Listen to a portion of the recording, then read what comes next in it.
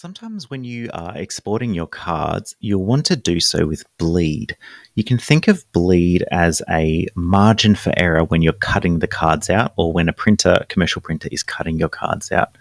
So let me show you what I mean. Here I've got a component. I've got 9 cards in it. So if I go to print this component, you can see the 9 cards are arranged like this. But if you can imagine that a printer is coming along and they have a tool which cuts for them.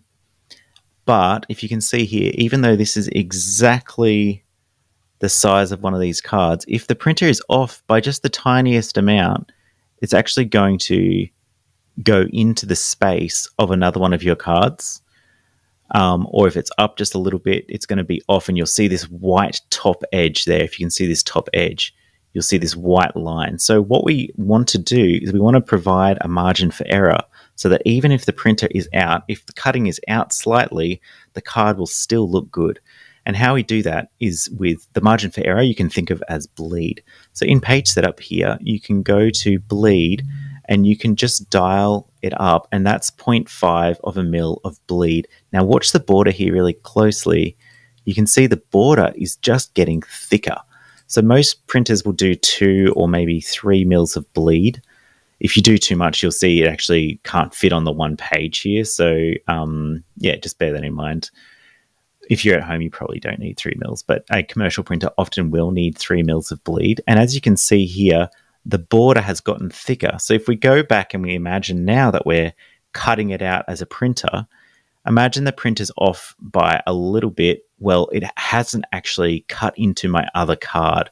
Still might look a tiny bit strange, but it hasn't actually ruined my whole design, if that makes sense. So that's why bleed's really important.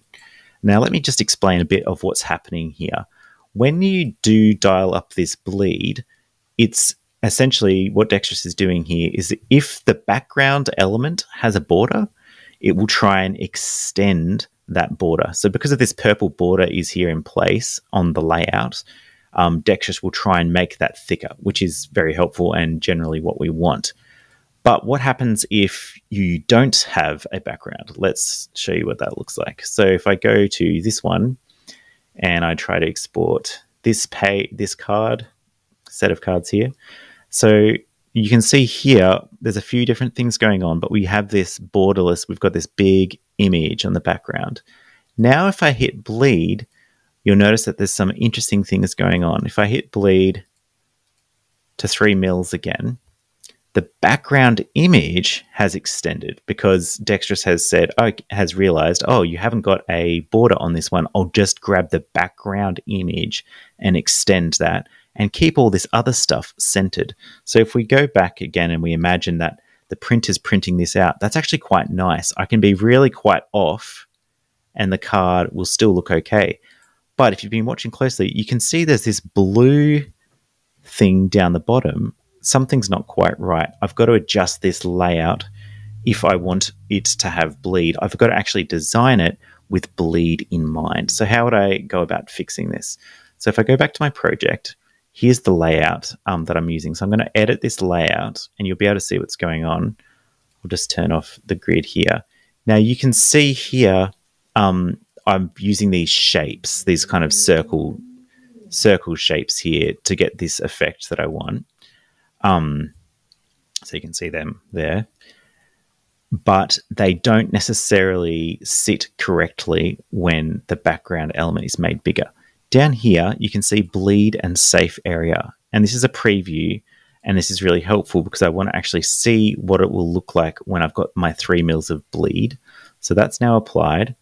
The safe area is like, think of the inner version of bleed. So it's like, say if the cut is really bad, this is what might get cut off on the inside. So let's say if it was literally out by 3 millimeters. So if I go back to my simulation here, so this should be the card there. That's what should get cut. But if it's out by 3 mils, let's say it was out by 3 mils this way and out by 3 mils this way, it would look like that.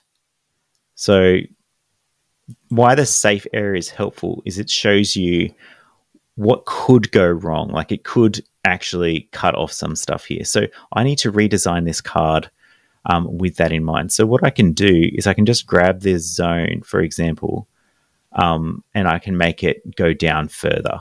And now I'm actually filling that bleed area, which is all I really need. The other thing to consider here is that my text might get cut off a tiny bit. So I might actually need to think about moving it up a little bit there, just so that if the cut is really terrible, that none of my important elements get cut off. It would be pretty unusual for the cut to be really that bad, but you might as well be safe rather than sorry. Or you can just risk it. So basically that's what the bleed does. So now that I've designed this cut, I filled that bleed space using this preview in the layout. I can save this. And now when I go to export this, where am I? Yes.